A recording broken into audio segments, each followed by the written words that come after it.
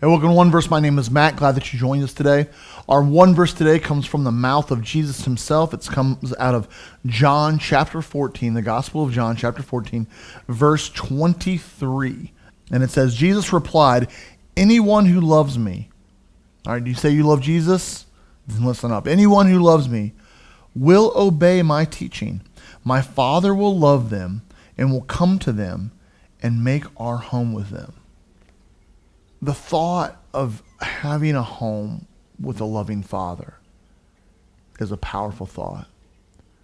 I do my best to be a loving and caring and forgiving and generous but firm father. And it's hard to play all those roles of disciplining your children, loving your children, and at the same time not just like being their best friend, right? It's a hard thing to play. Some of you watching might have had a horrible relationship with your father. I remember it was Donald Miller that said that he thought, because he didn't have a very good relationship with his father, that he thought it was very bad PR for God to call him our Father, right? Because some of you have a horrible idea of your father, your earthly father, and because of that, sometimes it has a horrible idea of what God can be like.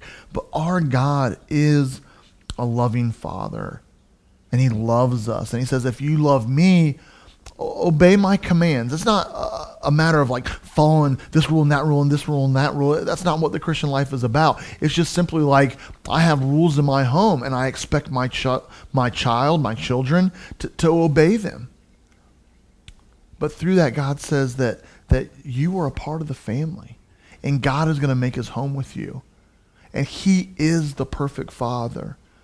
And one of the greatest promises that he's given us is that he will be with us every step of the way. So follow after Jesus today. Do your best to keep his commandments. He doesn't expect you to be perfect, but do your best and always seek a relationship with him. Seek his forgiveness. Seek his love, and he will make his home with you, and you will feel an overwhelming peace that you've never felt in your life.